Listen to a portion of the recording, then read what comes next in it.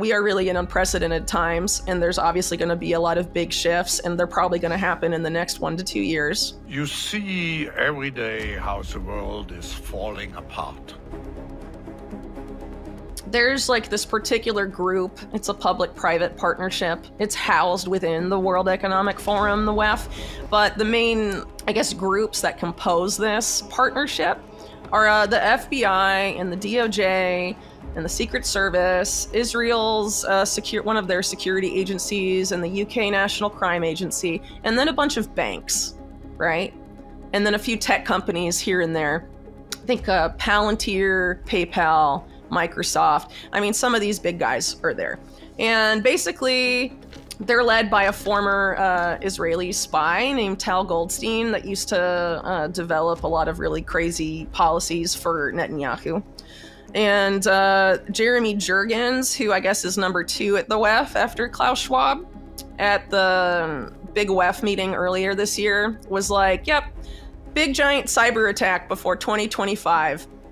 And, you know, the part of the WEF PAC, the Partnership Against Cybercrime, that's the DOJ and all of these guys, say that it's going to be a cyber attack on the banks.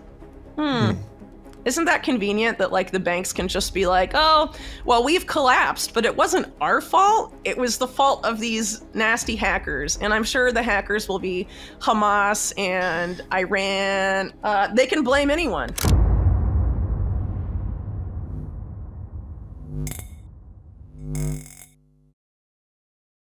Today we have Whitney Webb, discussing what's coming in the weeks ahead and why we're about to witness an unthinkable crash very soon. The plan to utilize global markets to implement the coming crisis will be on a level we haven't seen. Whitney shows why the major players are using money and influence to overtake entire countries. She says we're witnessing the collapse of the fiat money system and why this is unlike anything we've seen in history. While the dollar may be the last one to fall, there's something much bigger going on behind the scenes. Let's get right into the video with Whitney Webb as she gives her prediction for what's coming in the days and weeks ahead. Anyone can do it. Anyone can blame anyone. As we know from Vault 7 and WikiLeaks, right? The CIA has the ability to frame literally any government it wants or any group it wants for a cyber attack, and the CIA lost control of those tools, hence WikiLeaks obtaining them and publishing them. So it's very difficult to attribute. And even if you look at headlines about cyber attacks that have happened over the past several years, it's usually a cybersecurity company that, if you look on its website, was created by In-Q-Tel, the CIA, or it was created by Israel's Unit 8200, which is Israel's like NSA equivalent. And they're saying stuff like, high probability that it might have been these guys, and our proof is that we don't have any proof, but it looks like something they might have done before. We think they did before. I mean, it's just like, there's no evidence for anything, but out of, you know, that gobbledygook, you get a headline that says, Chinese hackers responsible, you know, or, you know, Iranian hackers responsible. And that's all people see and read, right?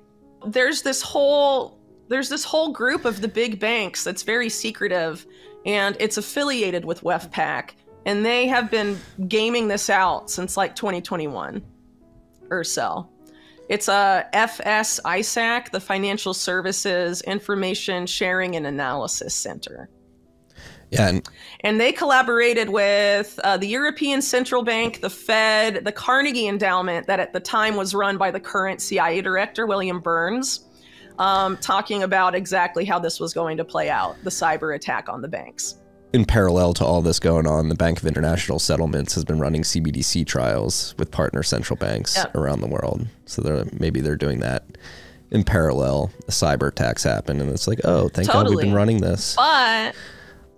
But I think they're going to do it a couple different ways to try and keep populations from rebelling against it in certain countries where there's a growing awareness about CBDCs. So I think it's pretty clear that direct issue CBDCs, like as the BIS has laid out, are going to or have already happened in basically BRICS countries. So Brazil, Russia, China, it's all pretty much set up to play out that way, just as the BIS has foretold. But I think in some of these countries where the population is more wary of CBDCs or obvious centralized control of CBDCs. They're going to try and keep the two-tier system, you know, as it exists like right now in the US, and basically have the CBDC exist, but the public doesn't necessarily interact with it, which is, you know, essentially what FedNow is going to be, right? It's about settlements like between banks, and they'll use the CBDC, and then the public will interact instead with deposit tokens. And that'll be issued by the commercial banks, and that's what the public will interact with. And they're not called CBDCs, but they're programmable money, and they're going to run on the rails of FedNow.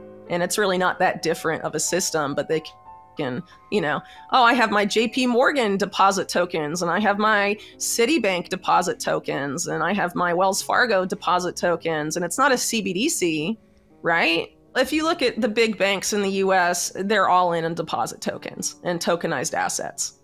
JP Morgan, all in. And they're, you know, the banks that, who are the banks that run the Fed? Right. So, I mean, the most powerful Fed bank is the one in New York, right? And the main, you know, shareholders of that bank, it's Citi and JP Morgan. And the head of JP Morgan, of course, is Jamie Dimon. And the person who essentially created Citibank, Jamie Dimon. So it's basically the same crowd that decides what goes on there.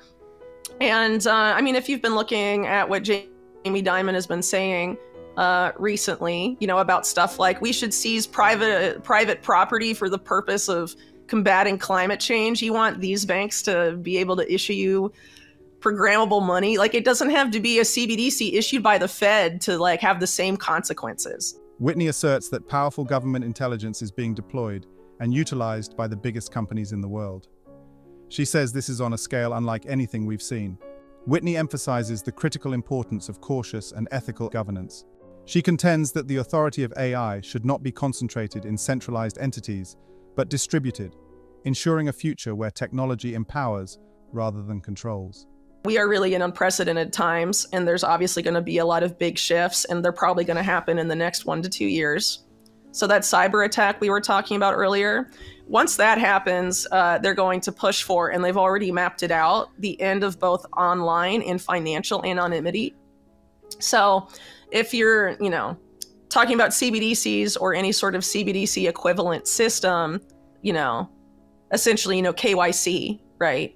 That's all going to be forced on everybody for everything. And anything that doesn't have that or affords any sort of financial privacy or anonymity will be made illegal under national security justifications. So we can expect a Cyber Patriot Act to come after this event. Yeah, that's going to have that stuff in it because they've already mapped out the policy. And then, of course, the end of online anonymity means tying a government issued ID to your internet access, and having internet access, you know, require that at the ISP level. And that's what they've mapped out to do. It's extremely terrifying. The internet as you know it now will not exist after this happens, right?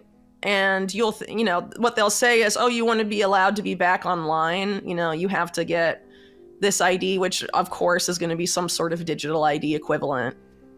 You know, since they're pushing for all of this with the CBDCs at the same time, right?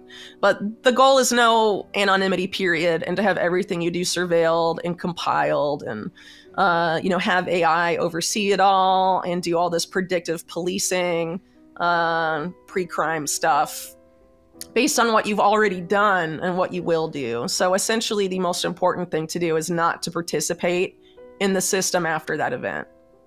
Just don't do it. So I would say if you want some of the stuff that's like on the internet now in terms of like knowledge, back that up offline, download it, put it on hard drives, Faraday bag it, keep it, you know, safe.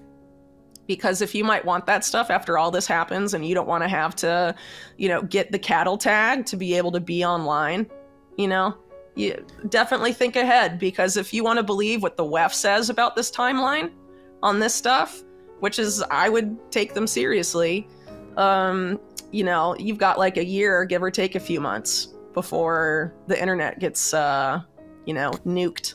Webb foresees a looming economic catastrophe, driven by collapsing fiat money systems, rampant inflation, and bank failures. She suggests transitioning to a Bitcoin standard as the world grapples with the impending crisis. She asserts that the promises made by the Federal Reserve and central banks have been hollow, leading to excessive money printing and a proliferation of poor investments. And with the aftermath of the recent inflation surge, Webb says this will not lead to a return to the status quo. What do you think about her prediction for 2024? Comment down below. Thanks so much for watching. Don't forget to like and subscribe. This is Library of Wealth. We'll see you in the next video.